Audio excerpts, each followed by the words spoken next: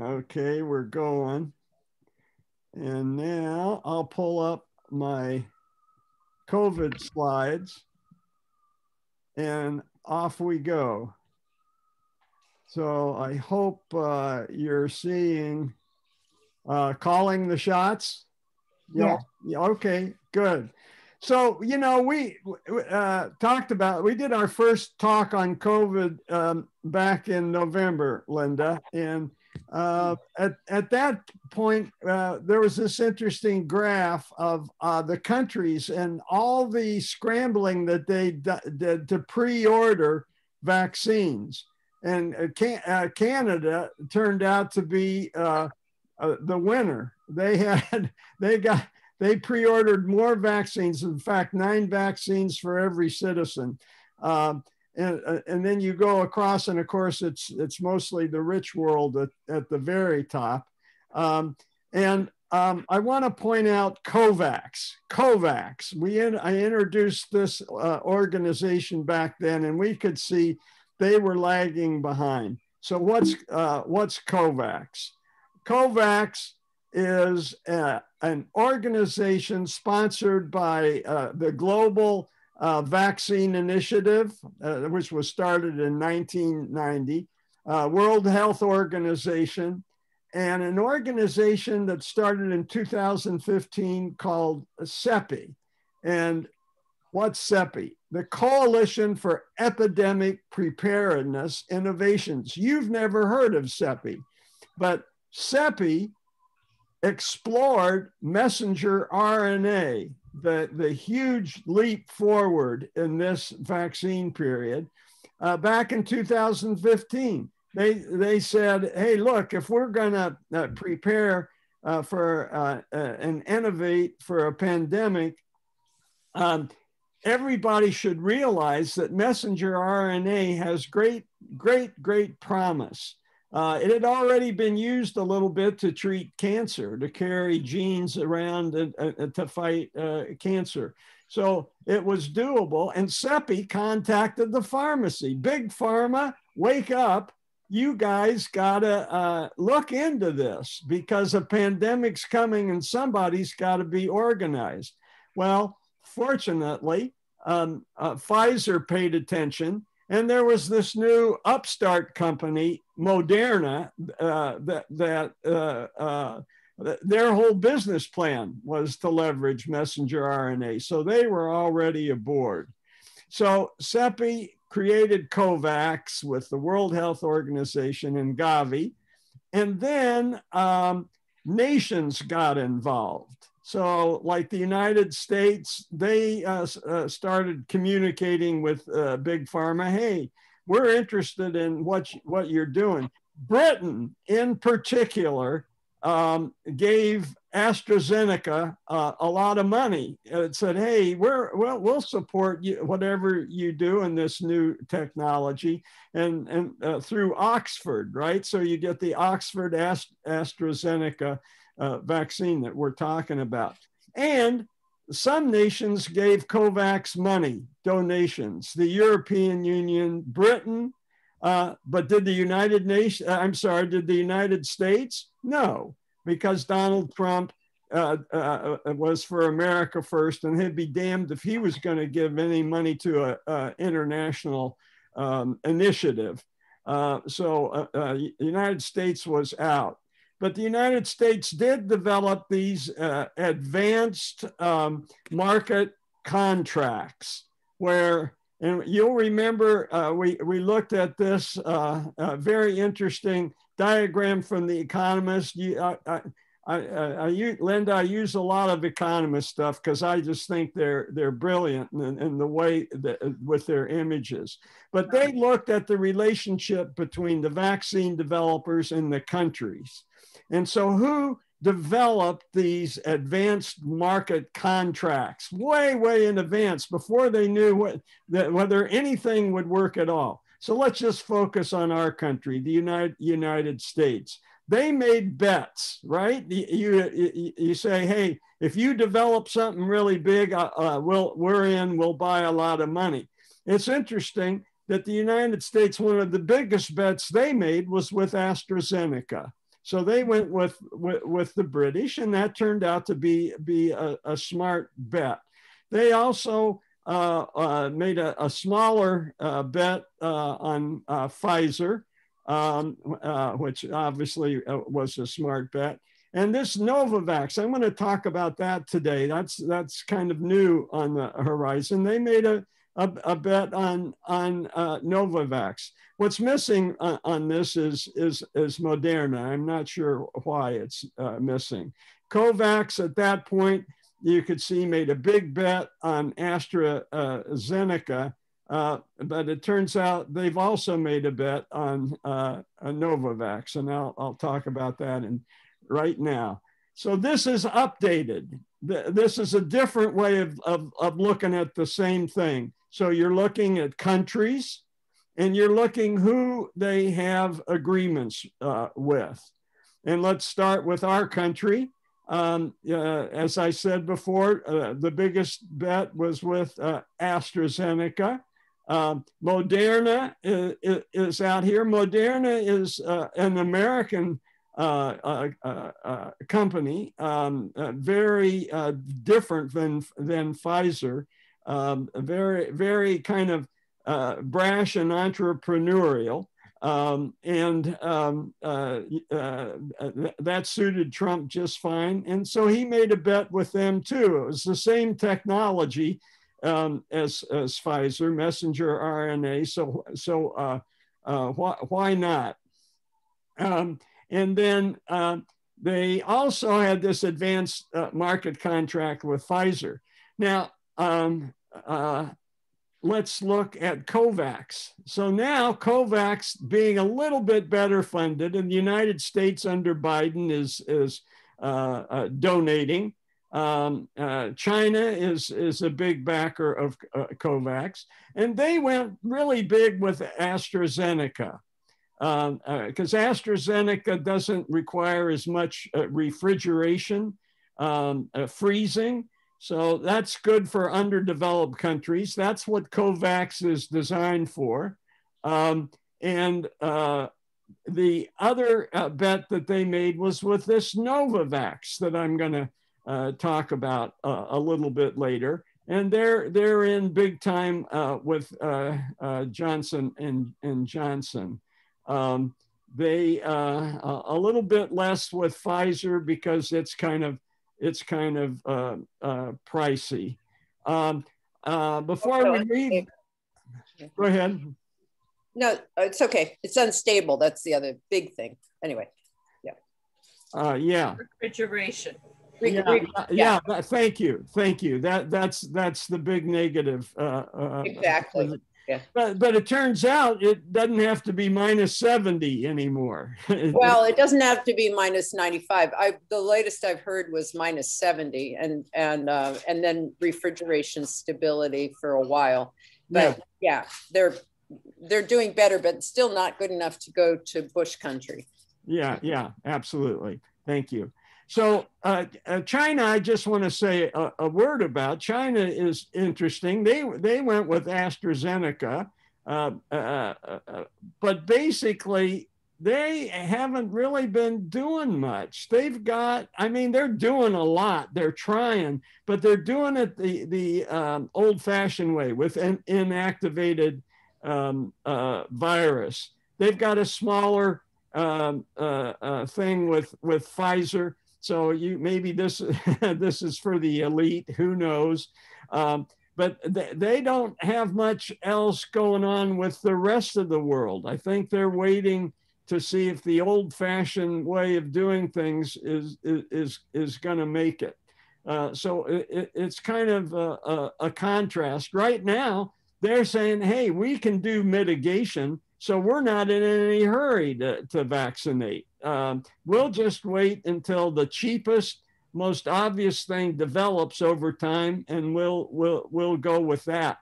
We've got 1.5 billion people to account for. So what is the cheapest right now?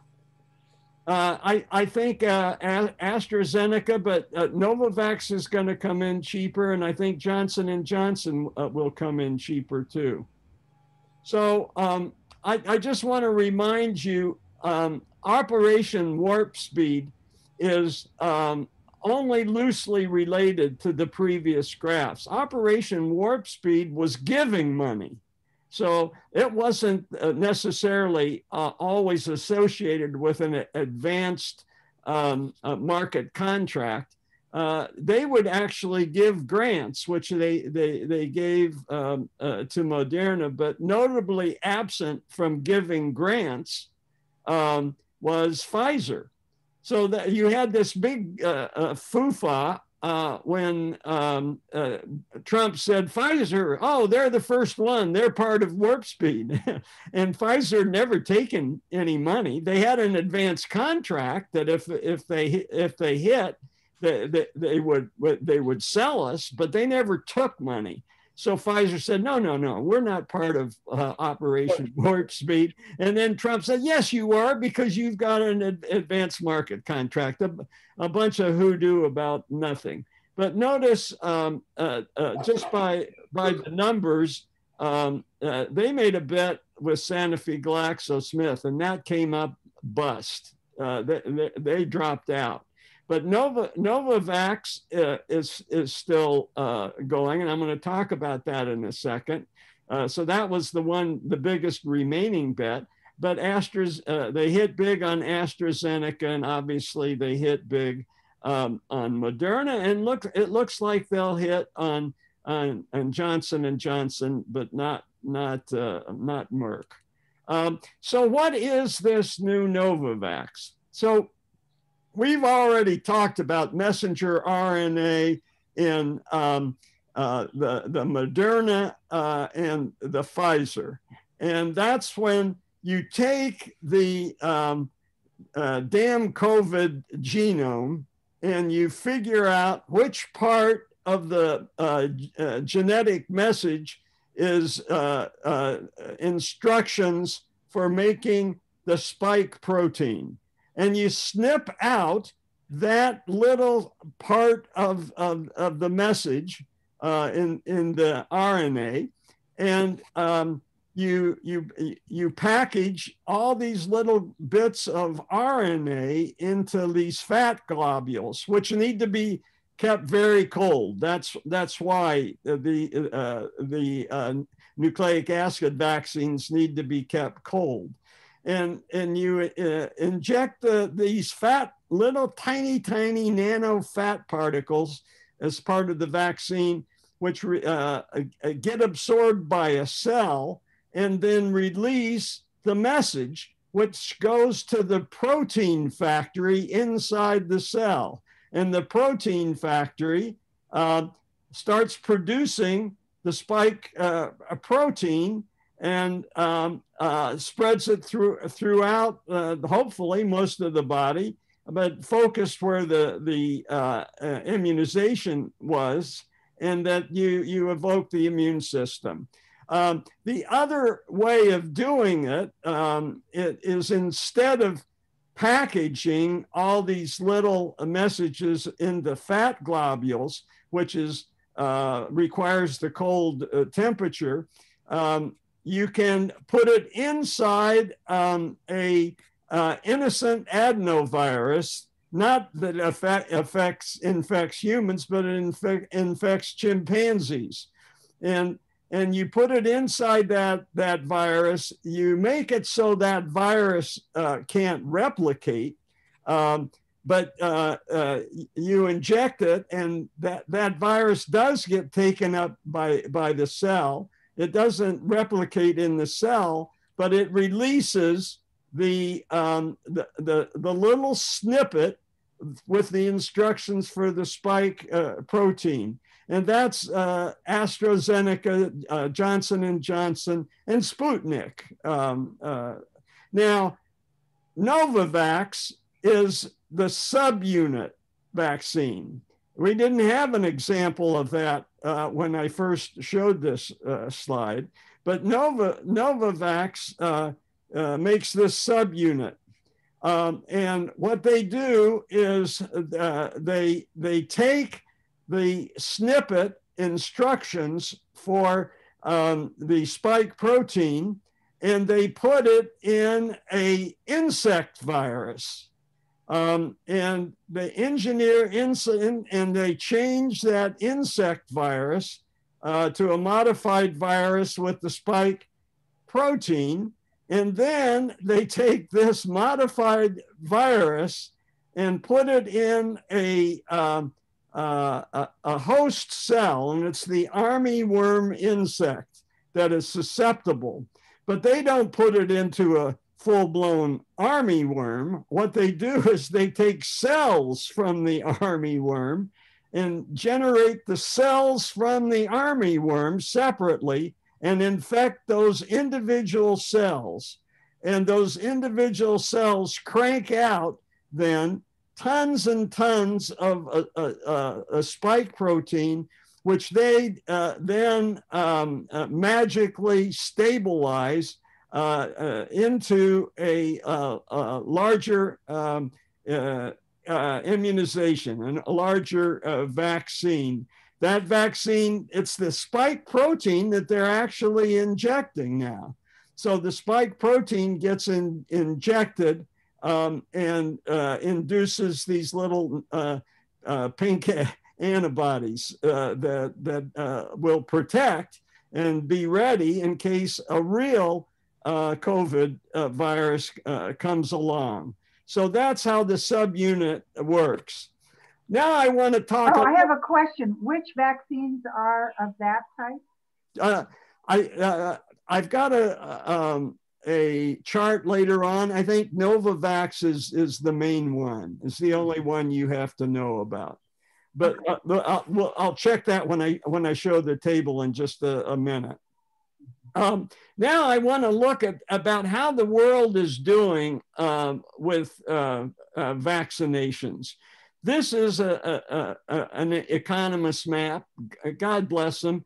And what they do is they change the size of the country to be proportional to the population of that country. Okay. So the best example here is you see the United States, and then Canada, which is not very densely populated at all, is this little sliver. But look, it's a very well immunized sliver because it did all that pre-ordering, as did. So the color coding is if a country has arranged a lot of vaccine and have covered their population, the better they've done, the darker the blue. So unsurprisingly from that earlier chart, Canada is fine. So is Britain. And isn't it interesting that the EU was better, in fact, than the United States in terms of corrected for population. It's a darker blue. But it's kind of a big map. Let's break it down a little bit. So China, as I said, is kind of sleepy on this. They're in the red, and not just slightly in the red. They're well in the red. As is India, probably less by choice. And then the countries that are really hurting, like Pakistan and Kazakhstan, particularly Kazakhstan, are deeper red. Unsurprisingly, Japan is fine. Korea's okay. And Australia is poor, tiny little Australia is really in the blue. Brazil's not bad. That kind of surprised me. Peru is well positioned. If Juan Jose were here, he told us that Colombia doesn't have hardly anything. Well, they're not deep red.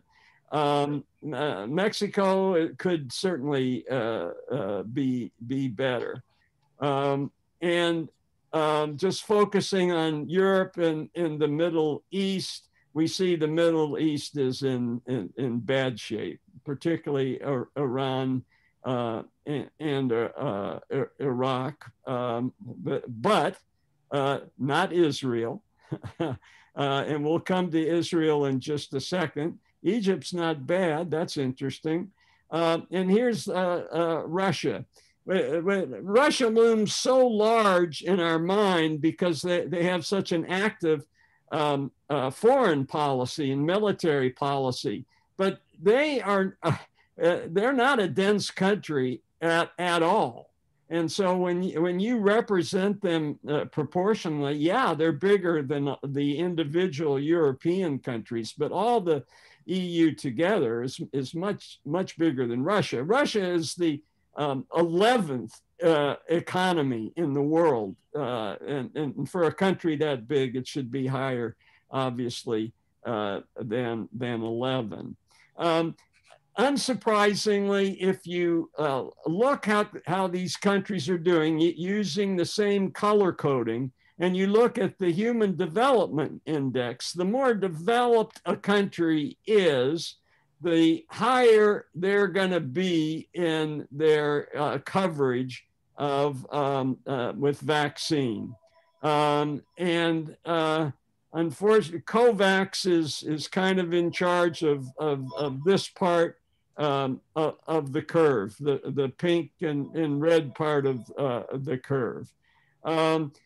Just this week, we learned, we didn't know whether the vaccine would actually reduce transmission. It could have been that the vaccine would prevent disease, but it wouldn't stop carriage, which meant that somebody would not get the disease, but could still carry it around. It looks this week that this is finally going to be the case, that once the immunization kicks in, transmission will go down and everything will go down. Except for asymptomatic. That's what's disturbing in that last graph, John. Yeah. There's not much diminishment of asymptomatic transfer, which could be. Can you go back? Yeah, I mean, I'm concerned about vulnerable populations. Oh yeah, boy, that's really still up there. Okay, well, I've got a few more slides to show you that'll okay, great. Thank you. Reflect this a little bit more. But yeah, no, but the slide that I took out goes straight across, showing, yeah, if there were still transmission, there would be a shuffling of these colored boxes, but the total level of the box wouldn't diminish at all. Yes. So we're doing a lot better. Maybe I should have left that in for emphasis. Well. Okay. So let's look at the most successful country so far, Israel. So they have they're way ahead in the percent of the population that has been immunized, and quite hefty. Age 60 and plus, quite a few have had two doses. Less with the age 0 to 59, and so this will be kind of a control group for us to look at. So what's the outcome? So wait, did that include Palestinians or not? No, this is, and they just started distributing to Palestinians, and shame on them. So this has had a big effect. This is their gift to the world. They are providing us with the information that, whoa, yeah, the people that are have a higher percent of immunizations have a lower rate of new positive cases. The population with that's immunized to a lesser degree continues to have a high rate of new positive cases using the 7-day average. And the same ditto is new hospitalizations. the immunization started kicking in somewhere around here, right? It takes at least a week to have any, and probably a month to have a maximum, and then you get your second immunization, and you go from 80 to 90% then. So we see new hospitalizations suddenly went down. So there's real world evidence that outside of a study that public health, you can have an impact. And this just reaffirms the dose per 100 people. That's what I'm looking at. Israel is way ahead. In terms of advanced countries, UK, but isn't it interesting that they have really 1/3 the rate of Israel? And the United States, for all that we've heard about how poorly the United States has done, yeah, we're behind the UK and Israel, but we're pretty much ahead of a lot of other places. This is just from this week, the sudden success that we're having. And this graph is why I decided we should talk about this today. Because right now we're really living in a historic time. We're not out of the woods. And you know, this could bounce back up. I'm not denying that, but things are looking pretty good for deaths and new cases and hospitalizations. And the percent testing positive, less important, but also going down. And so,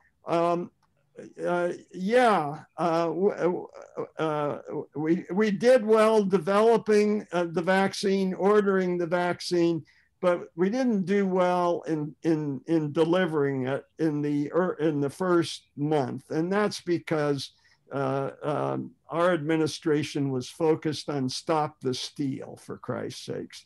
But finally, things even before inauguration started picking up. So to be fair, it was about 1 million a day at the time of the inauguration, but it continues to go up through last week. And if you project out, you can see by summer we're gonna have everybody who wants a vaccine is going to be able to get it by summer. And this is just considering Pfizer, Moderna, and Johnson and Johnson.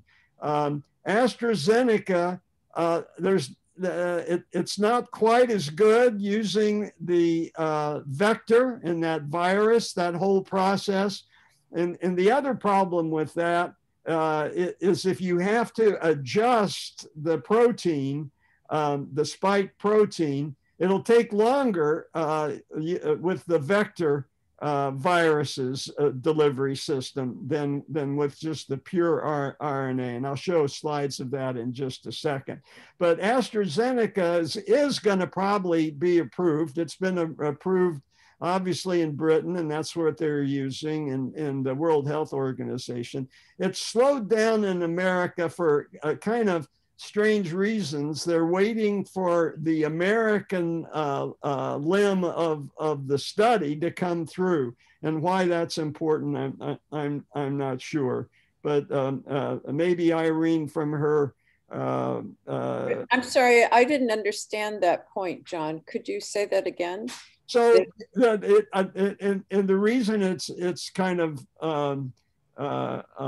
unclear to me is that nobody knows for sure why our FDA is not moving on AstraZeneca and it may be that, okay, look, we've got enough coming on with Novavax and enough coming on with J&J. We're not in any hurry. Let's wait for AstraZeneca to finish the American part of their trial.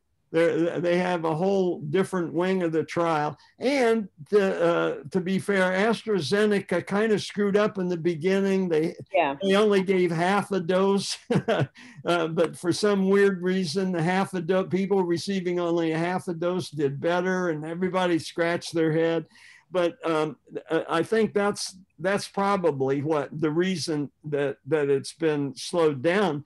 But you remember that Trump made a big bet with AstraZeneca. So this is even without AstraZeneca, and it's without the Novavax, right? So we're in good shape, basically.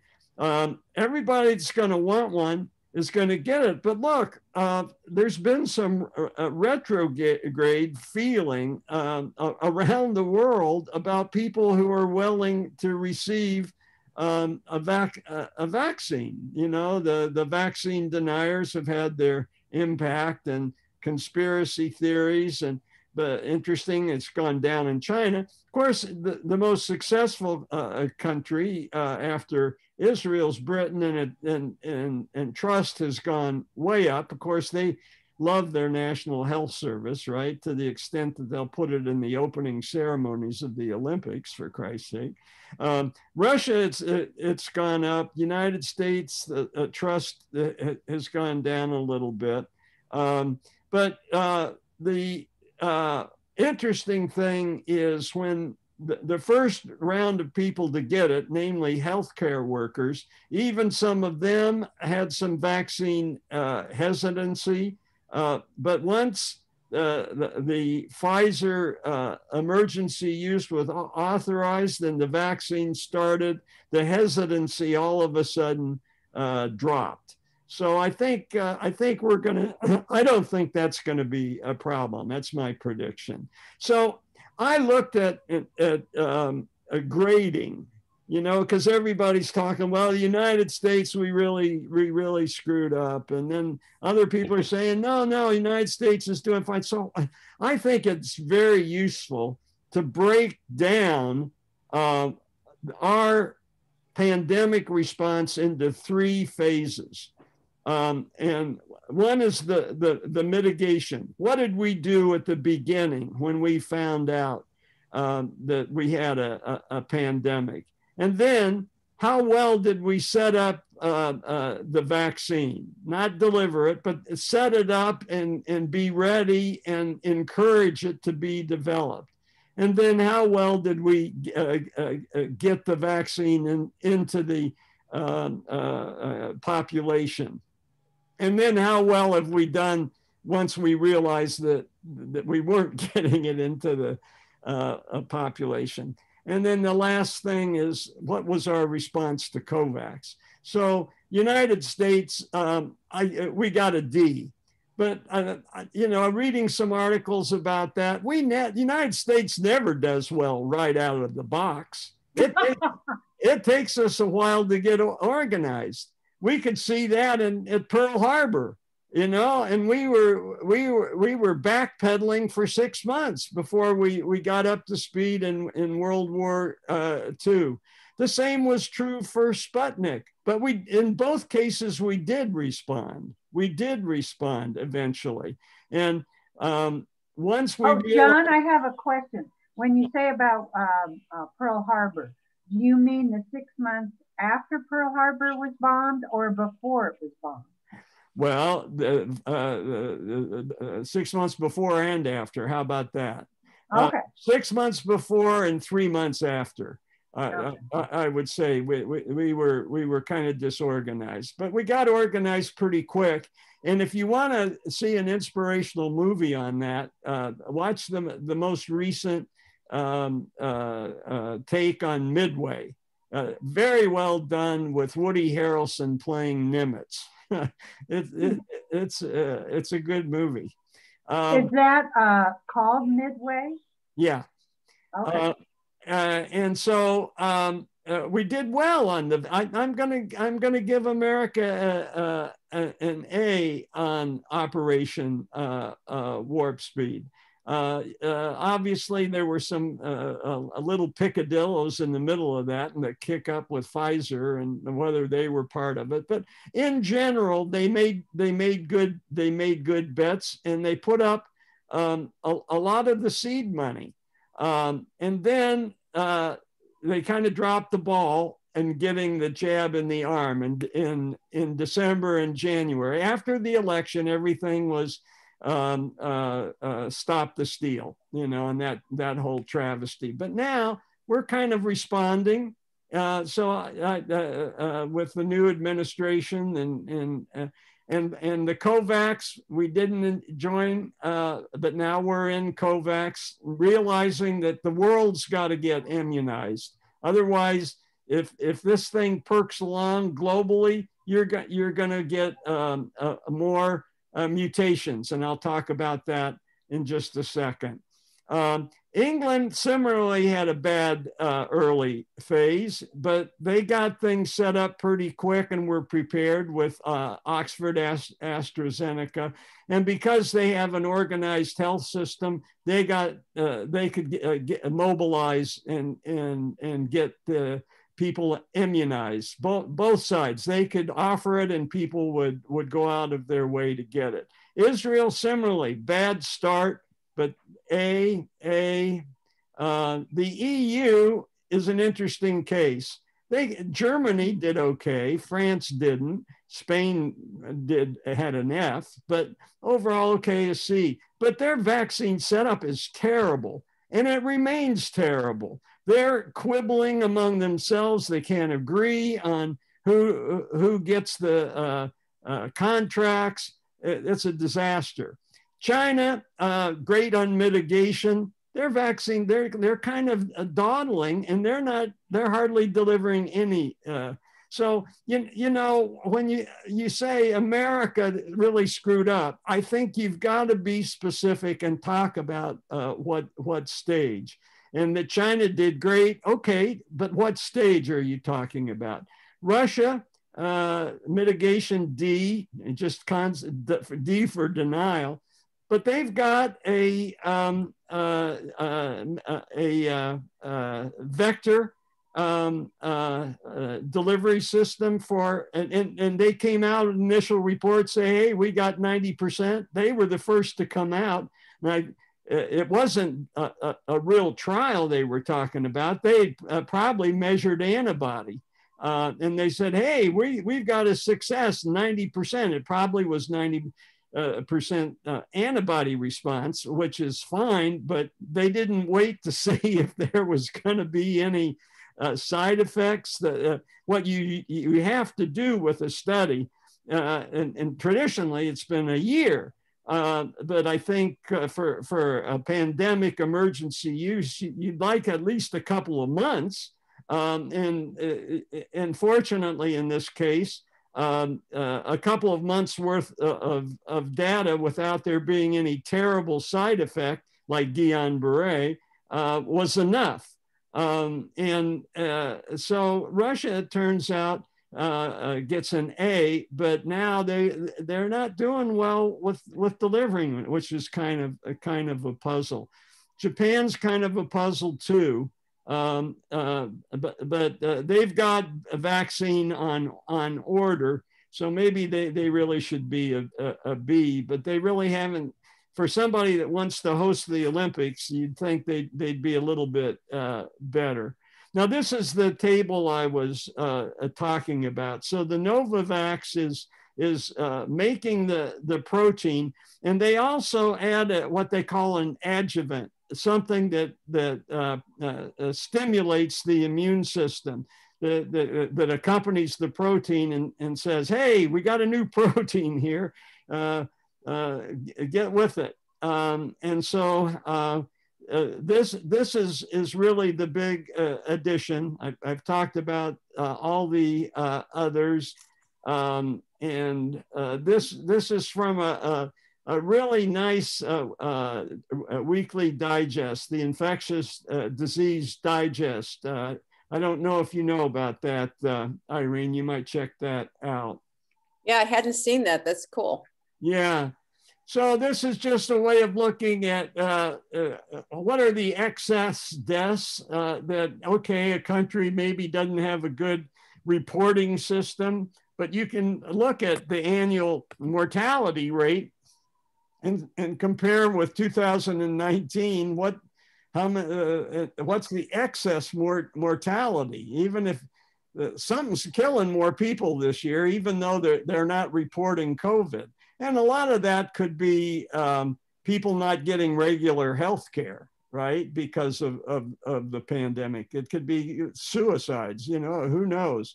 But there's a lot of excess mortality in the world. And that'll be the really interesting statistic to look at around the world, because some countries just don't have a good reporting system of diseases. But every country kind of has some idea of how many people died. You know, it's binary. Either you're alive or you're dead. And so we'll have that statistic. In America, huge difference between the beginning of January and the middle of February. Lot more pink, less black.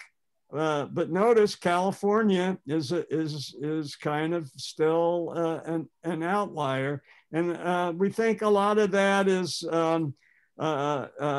Latinos living in close quarters, in particular, particularly in the Valley and in LA. And Texas has got the same problem. Looks like Florida does too. And so they have some excess mortality graphs, and I just pulled out, they had all the states. I just pulled out the one on California, which is kind of in the middle of the pack. These all have more excess mortality and as you go down the table. You know, the last graph before this, before this, that one there, you know, February, where the middle part of the country is pretty light in comparison. Could it be that the vaccine is also having some effect, because they're the ones that have gotten, you know, they're the ones that are have gotten it in arms more than anybody else? Yeah, yeah. I think I'm going to show you a table about that. Okay. So this is another way of looking at the COVID cases.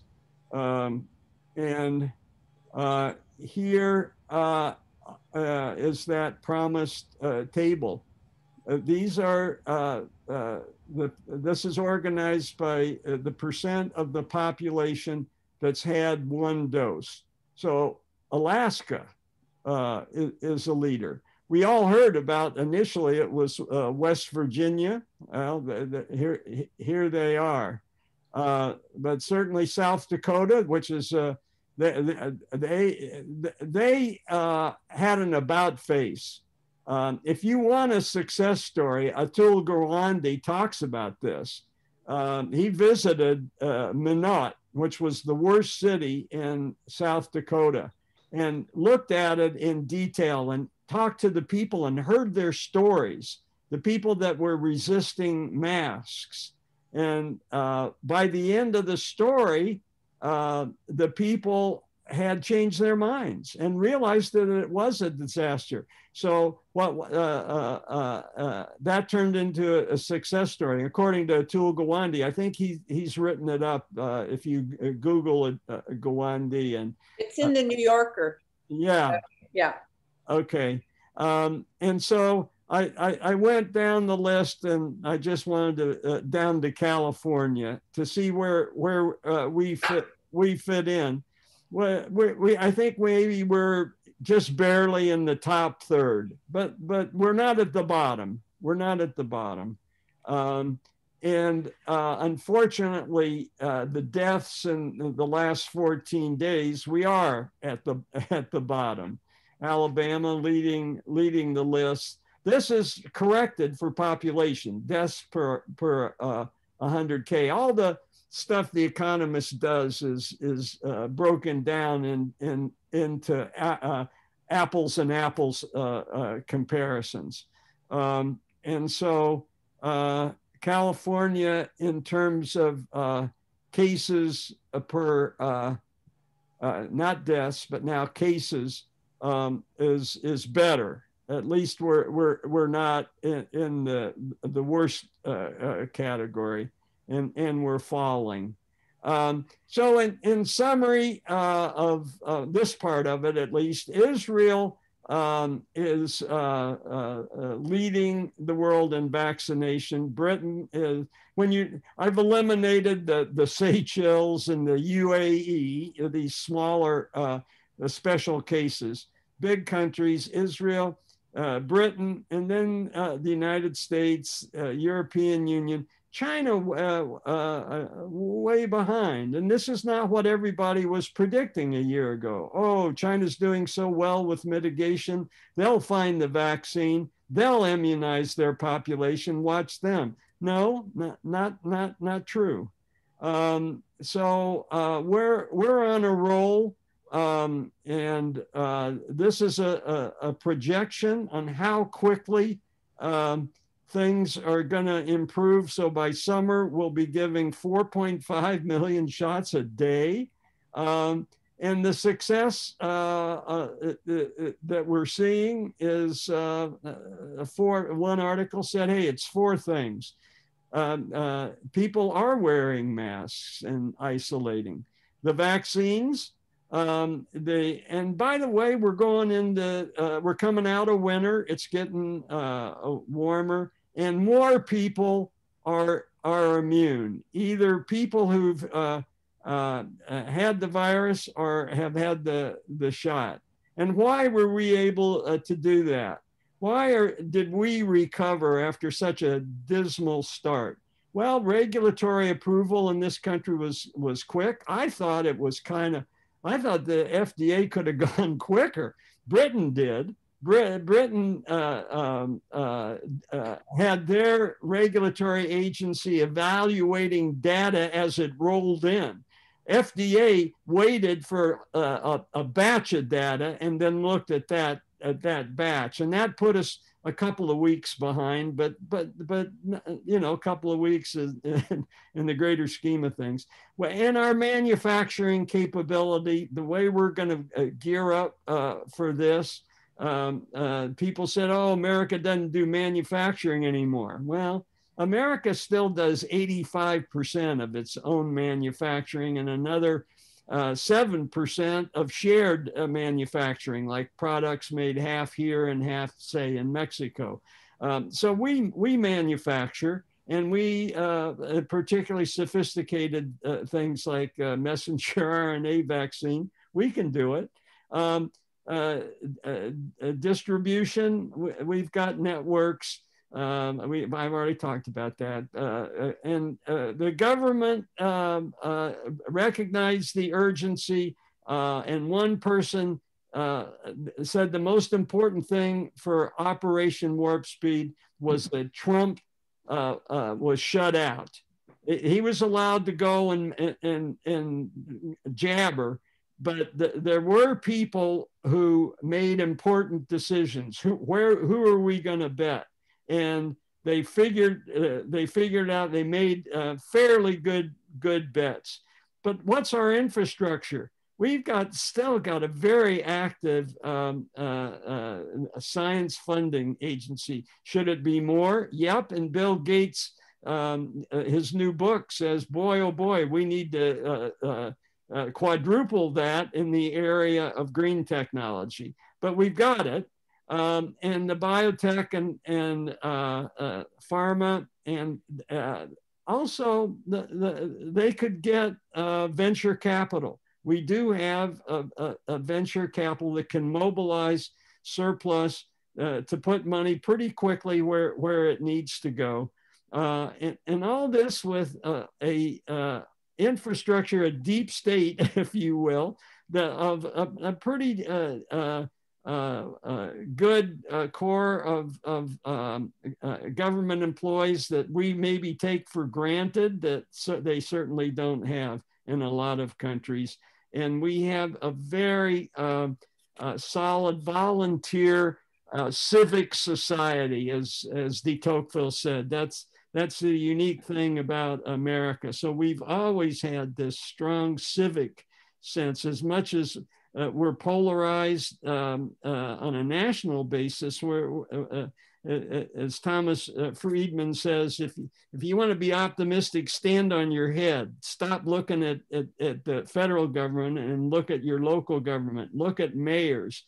He wrote this book where he went back to Minnesota, where he grew up, and he could see how the Jewish part of his society had the Jews had left, but the Somalis had come in, and there were all these community organizations to support Somalis.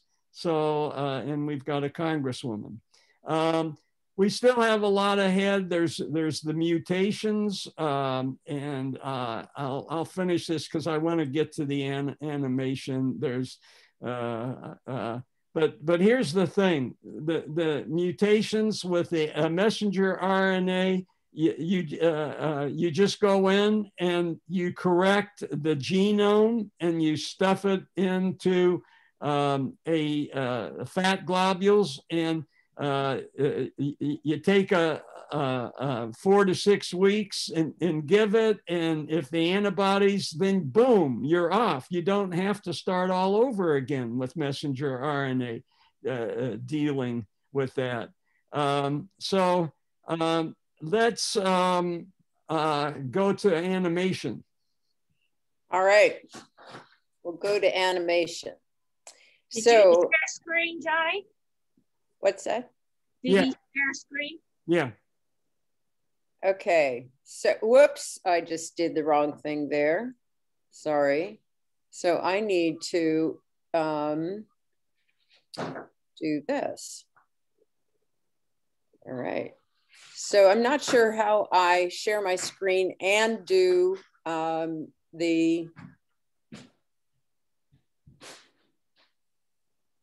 okay, here we go. Share screen. That's what it is. My desktop. And click those 2 boxes in the lower left. Whoa. How do I undo that then? Stop share. I'm going to stop share and go back and click the boxes. I saw a graph on the screen. No, but no, that's but for the quality of the animation, she has to check a couple of more and optimize its lower left hand. Video clip is grayed out. So let's just try it without that and see what happens. All right. Do the audio though. Oh, okay. Oh, I did the audio. Yeah. Okay. Okay, it's giving, oh, I see what it's doing. It's sorry, this is the first time I'm sharing audio. Okay, great. All right, so can you guys see now? What I see COVID-19 vaccines. That's it. Okay, so I'm just going to, and I'm not sure how to hide the rest of this garbage. Oh, I know how to do it. There it goes. Okay, so, all right, so I'm just going to go through a really speedy overview. And the whole purpose of this was that I was preparing a set of slides for another purpose. Here I want to just go through a blast of why it is not speedy discovery. The 5 days are the culmination of 40 years. So you don't need to read anything on my slides. I'm just giving you the big overview that the foundation stones for the mRNA vaccines go well before 1981. And there are pieces of it that are published at various points. So Kariko, one of John's heroines, was a persistent researcher, but her first publications, University of Wisconsin, she's Hungarian, but she worked at University of Wisconsin, and she's publishing already in the early 90s. So in the 1980s, she had to be working on this stuff. And So there were definitely problems, but she was persistent. So what are the modifications that help things go from kind of a dismal but glimmer of hope in the 1990s, introducing nucleic acids that had been modified in such a way that the product, the mRNA that is produced in order to be used in these vaccine droplets, stabilized by putting pseudonucleic acids into it. Then there's the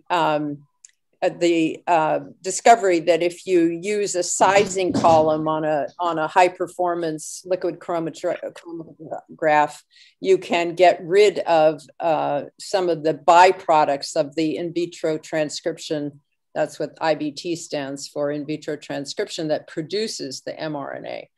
So you're improving the immune response, and I'll have a slide later on that shows a little bit of that. Then there are a lot of improvements in the nanoparticles as carriers. And I'll just have a slide that shows you there's about a dozen of those improvements. The big one that that enables the animation that I'm going to show you is that the electron microscopes that are able to do the kind of visualization that was critical to figuring out the spike protein. Those are, I'm put in 2015 only because that is the critical publication that allowed everybody around the world to see exactly what to do if they were paying attention, if they wanted to use the spike protein as their mRNA. So in 2015, that's the respiratory syncytial virus, a very deadly respiratory infection in children, quite like 90% lethality. And in that publication, that is what enabled our National Institutes of Health, where that work was done, to go back and rapidly figure out in 5 days what they wanted to put into the Moderna vaccine. So that's the next line, is that from the 10th to the 15th of 2020, they were working 24/7. It so happened that the chief scientist who had been doing the cryo-EM studies here, Jason McClellan, happened to be in Barcelona. So they were literally shooting data back and forth 24/7 for 5 days to figure out exactly what they were going to put into that Moderna vaccine. I think it's a really cool little snippet. All right. And then the very last thing is that nobody stops here.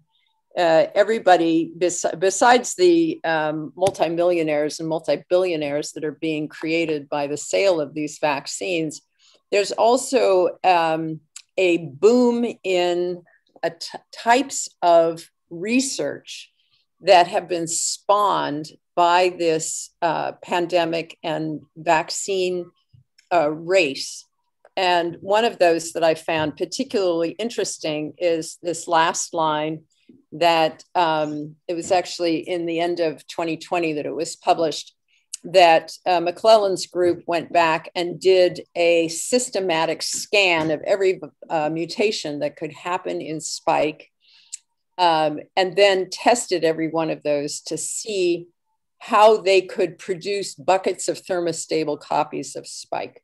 All right, so that's the big heavy lift slide. The rest of it's going to be easy. Can I ask you just one question? Sure. Back to that slide. You Sure. said that the electron microscope was so important. So the thing is, they knew just what the protein was from analysis since 2005, I guess, or even before. But they had to have the electron microscope to look at the spike protein and say, Yeah, hey, yeah. The cryo-EM is critical because so you can make theoretical assumptions about how, so proteins are incredibly fabulous in that they range from being very floppy molecules to be very stable molecules, depending on what they have to do. And if you have the sequence, that's a linear piece of information. The protein is a 3-dimensional and actually a 4-dimensional structure because it changes with time and it changes with circumstance. So unless you can verify with something that is telling you that the structure reflects what you think it's doing, you're really a little bit out in left field. And it was that discovery with the respiratory syncytial virus, which is very closely related with the SARS-CoV-2, has the same, very similar homologous spike protein. That's what enabled the very quick transfer of information from the RSV spike to the corona spike. Did that do it? One more question. So sure. The electron microscope in 2015, was there some tremendous improvement in them? Because I remember using electron microscope back in college, and was it something really amazing? Oh, always. You know, we can go offline and I can tell you about some amazing research that came out of my lab, the lab I was working with before we retired, that was only enabled by this young graduate student who had done some amazing work with stabilizations prior to electron microscopy. So anyway, they get more and more powerful beyond what we were exposed to during training, and they get fancier and fancier. And of course, computerization of results and being able to get higher and higher resolution is the critical piece, right? And especially with a protein like spike, which is a metastable protein, it moves around a lot. We'll do the animation in a second, and you'll see it's very fun. In fact, you know what? I'm going to switch the animation right now because... Hey, just go through the slides real quick. Oh, okay. All right, great. I'll do that. All right, so all I want to show you here is that here's about a dozen different ways to deliver mRNA. Every one of these has different impacts on the immune system once it hits. And the stabilization of the mRNA is only one piece of it. Another huge piece of it is the progress in understanding how these nanoparticles work to be able to be stable enough to go into a shot, go into your arm and hit a target and then melt away and fuse with the cell, right? And so this is just kind of a goofy slide to show you that on the left side, you have all of these reactions in the immune system that are potentially interfering with a stable set of memory cells and T cells. And on the right, this is more what we are looking for in terms of triggering the correct immune response that's protective without being too many side effects. This is just to remind everybody, this is taken from a 2018 review, so it's pre-pandemic, and it's showing you that there are a lot of mRNAs in, as John mentioned, mRNA vaccines that are in trial or in practice at this point, because this is from 2017. And I'm just highlighting in the upper right that for Ebola, Zika, HIV-1, and flu, all of those have been in trials for a while. The Ebola was mobilized, but it didn't arrive soon enough to really have an impact in Western Africa and Ebola outbreaks, but I understand it's now in use in the Democratic Republic of Congo. Yeah. And of course, flu is extremely tricky, and HIV-1 is even more tricky. That's a whole story in itself. So not to be sidelined too far, and the Pfizer group, BioNTech, its focus was cancer vaccines. They pivoted at the outbreak of the pandemic to get into the race for a vaccine for the pandemic, but there's a lot of hope of using mRNA vaccines for the treatment of cancer, as John mentioned. Okay, so this is where oh, you wanted me to go through the slides first. I'm just going to show you this, and then we'll go back to the animation at the end, which is that if you look on the left-hand side, I have a red thing, and it says, okay, here's the virus. And this is a cartoon showing the various domains, the pieces of the spike protein, the trimer. And if you go online to the images by Proteopedia.org on the bottom right, you can see this thing in action. And it is the most amazing conformational change. This protein goes from being left-oriented to being right-oriented and much longer. And in the animation, you'll see that in action. Very amazing protein. Okay, so this has to do with, this is a photograph from cell culture of lung cells, ciliated lung cells, and the virus that is produced by it.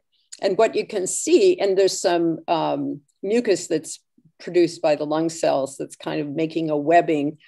But you can see that the viral particles are kind of, there's hundreds and hundreds of them, which explains why you get so sick.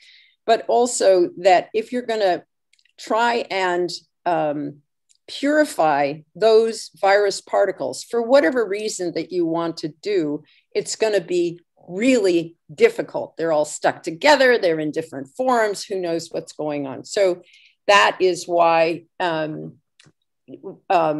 we needed to have this publication that is at the end of that first long headache slide. That what you need in order to go ahead with research is buckets of spike. If you're going to do spike, there's a lot of other proteins you can focus on, but in the SARS-CoV-2, but buckets of spike is what people want right now. And it needs to be thermostable, which spike is not. It's a metastable protein. It flops around a lot. Whatever you've got, you have to have it easily produced and purified in large quantities if you'd want to do biochemical studies. And it has to be conformationally accurate. You know, if you're going to screw around with it, mutationally, you have to make sure that all of the antibodies that you get your hands on still have the same affinity for your variant form of spike. And then, of course, there's the very critical question of predicting vaccine failures. You want to get ahead of the curve. Which of the potential variants that you can create in the laboratory might evade the immunity that is stimulated either by a previous exposure to COVID-19 or vaccination. So they're really a potent way of trying to get ahead of that curve.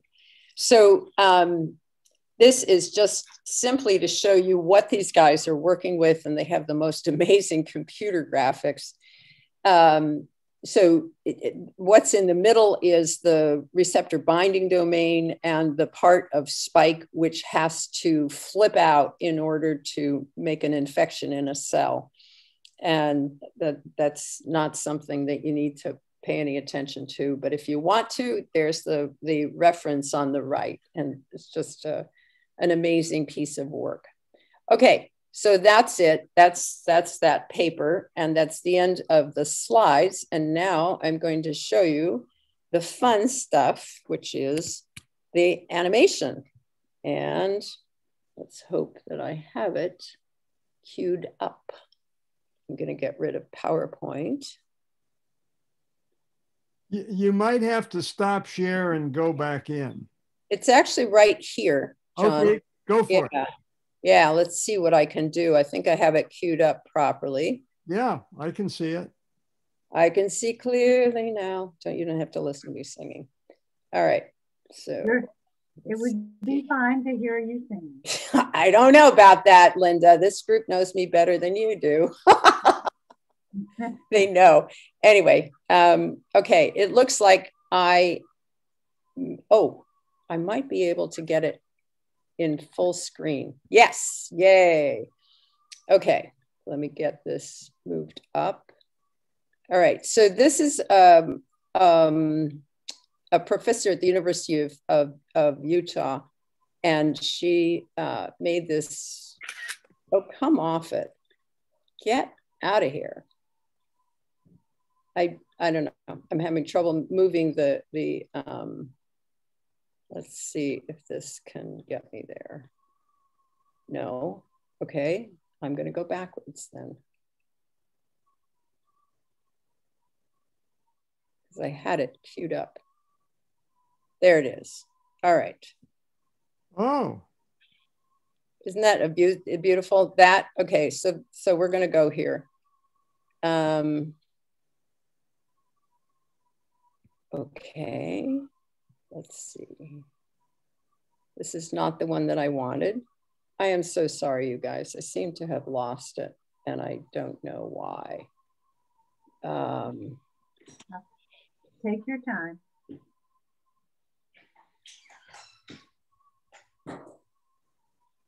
This is what I want. Why is it not running? That's what I want to know.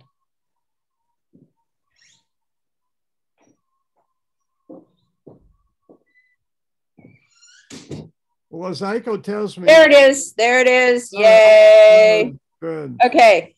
Oh, I can make it bigger. Yay. Come on. Let's go. Here we go. All right. So I'm going to run this. This is showing you. Okay. There we go. There's our little virus and the various proteins, and the spikes are the green. There's your RNA packed inside of that little virus, ready to make a mess of you.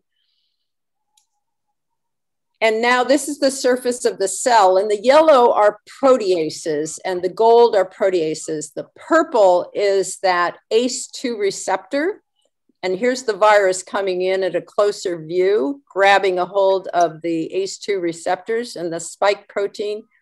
She can't show you the wobble of the protein, but she's showing you the wobble of the surface. And here the receptors are lining up, and the proteases are getting interested. They're coming over, and the little light means they are clipping pieces off of the spike protein so that it can do its dance. This is where your proteases are helping you get infected.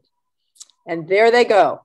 Isn't that amazing? Those are the proteins going down and sinking their teeth into the cell, which is at the bottom of the screen, and then doing this, pulling it together so that those two lipid bilayers fuse, the virus, and there it is going into your cell. And now you notice that sorry, let me back it up for 1 second. You'll notice that the cell surface is decorated with virus proteins. All of these, right, these are all virus-derived proteins, so your immune system can see that there's something wrong with that cell. It can kill it if it's an infected cell or a vaccine-included cell, doesn't matter where these spike proteins come from, the immune system will see it. And here's your little ACE2 receptors having done their job of welcoming in the virus in this case. So, wow. Fun. Isn't that a fun video? That was great. Amazing. Yeah. Wow, so actually, it makes me sick. You know, that was great. Wow. I want to see it again. Oh, I can send you the link. You can play it 4,000 times. Well, it's so astounding. All that stuff's going on in your body. I know. I was just going to say that. It's amazing what's going on in our bodies. They're like little treacherous beings in there. Oh, well, there are beings that have evolved to take advantage of what we've got. They're smart little motherfuckers. Yeah. And thank you for the background with the electron microscope. But for me, the respiratory syncytial virus as a model and what was required to do that. I've been talking about 2015 and CEPI, but you gave us the context of what Bill Gates was so excited about. Yeah. Let me ask you one question. Yeah. So our proteases help the spike proteins to get in. Is there some way to keep the proteases from doing that? Well, that's a disadvantage not to have proteases for other reasons. Oh, we have to have the proteases on the surface for completely other reasons. But the questions you're asking are excellent because they lead to the aspect of drug and therapeutic interventions that require having the reagents in a large enough volume to be able to do the biochemistry on them to see. So people have been blocking and enhancing proteases forever. They're really critical for a lot of medical interventions. Whether or not this one can be specifically enough inhibited that it can't see the spike protein, that would be a big ask if you ask me, just off the top of my head, because whatever other purpose that protease is there for on the surface of lung cells, for instance, and there are a lot of other cells in the body that have ACE2 receptors, those functions are critical. And proteases in general are so fabulously specific in terms of grabbing their substrate and doing whatever they're going to do to change that protein. I just can't imagine quite how you would inhibit or block it only for the interaction with the virus. Whereas the spike is a whole other world because the spike is coming in on the virus. So that's a much better target. Yeah. And other people are going after other targets that are on the virus besides spike, but spike is obviously everybody's favorite because it's the mechanism that gets it into the cell.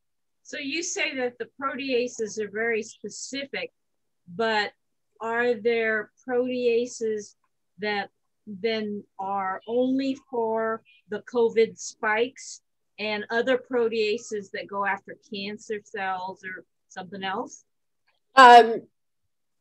That's that protease. So I don't know very much about the particular protease that works on spike, what its other purposes are, or what its other targets are. But I was speaking generally that proteases are incredibly specific. And this coronavirus has evolved to take advantage of the 1-2 punch that our for instance, lung cells present to them, that they are able to have a receptor binding domain that works like hand in glove with the spike protein to grab from the lung cell to the virus, and this protease that modifies the spike protein so that it can do its business of infecting. It is stunning. It's really stunning biology. Yeah, and I like your metaphor of the protease being a fifth column welcoming committee. Yeah, absolutely, absolutely. Yeah.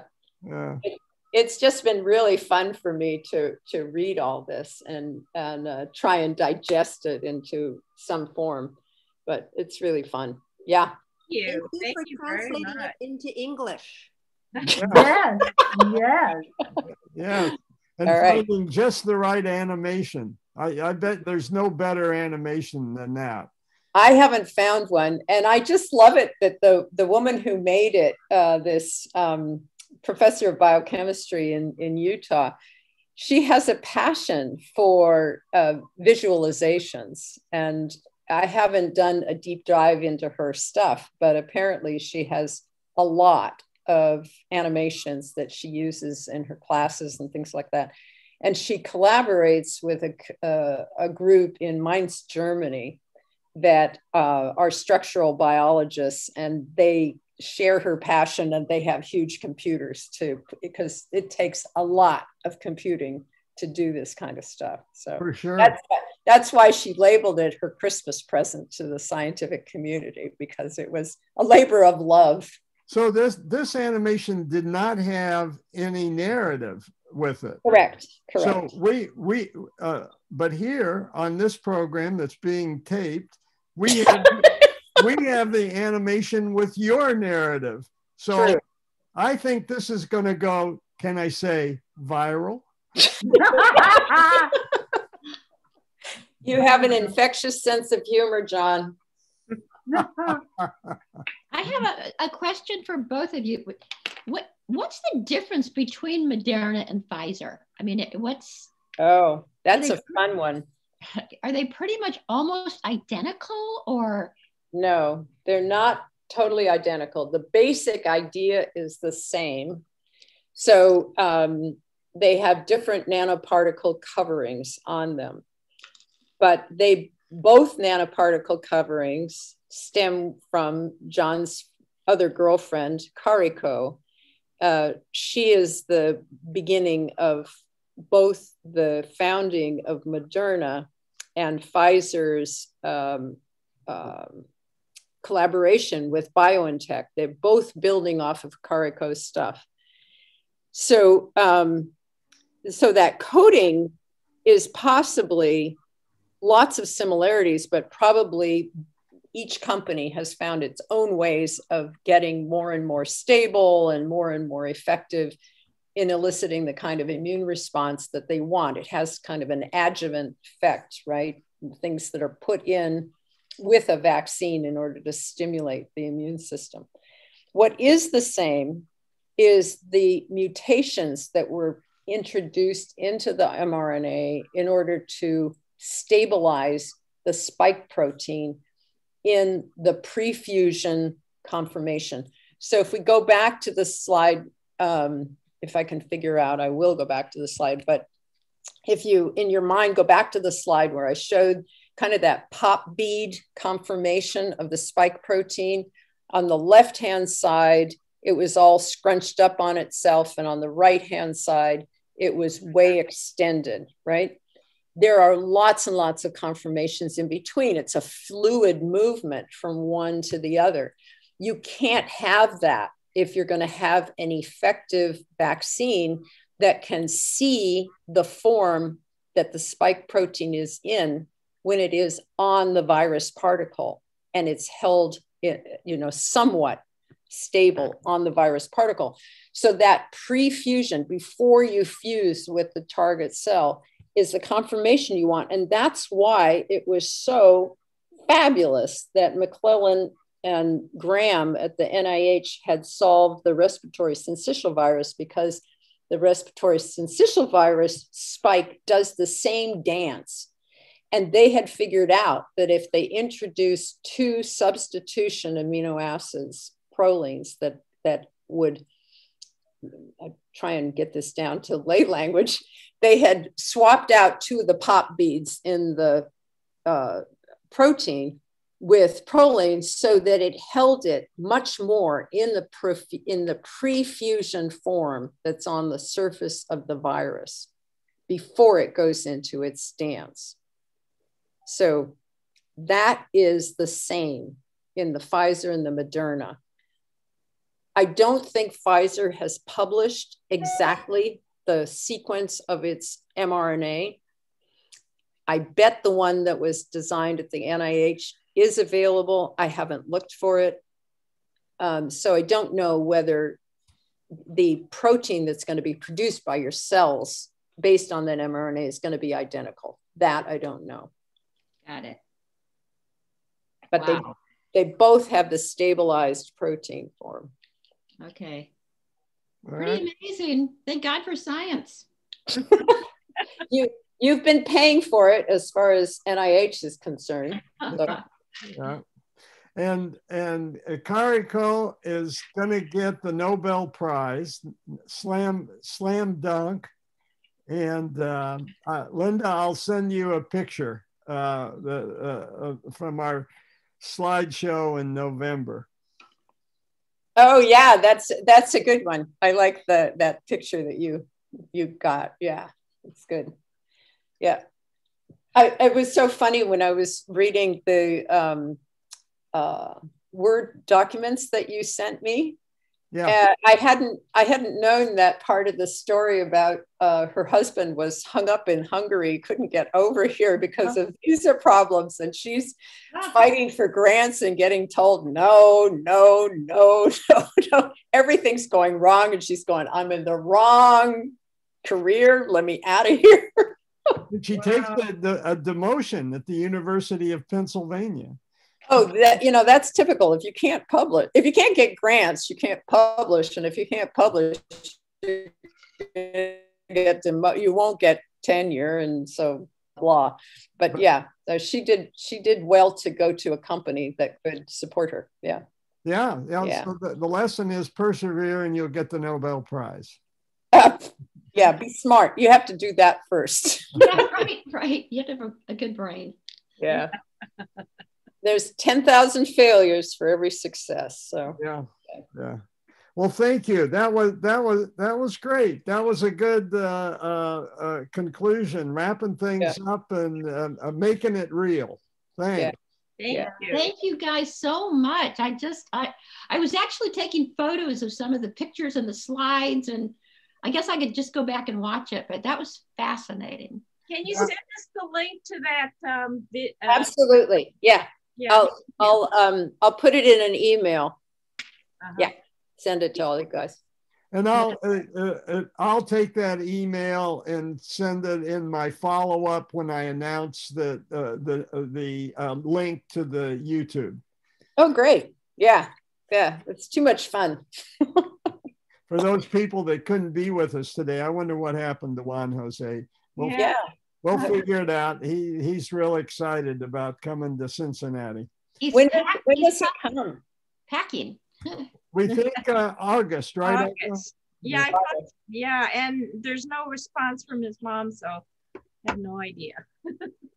Okay. Well, Columbia is a few hours ahead, so it's a miracle that we can get him here as often as we have.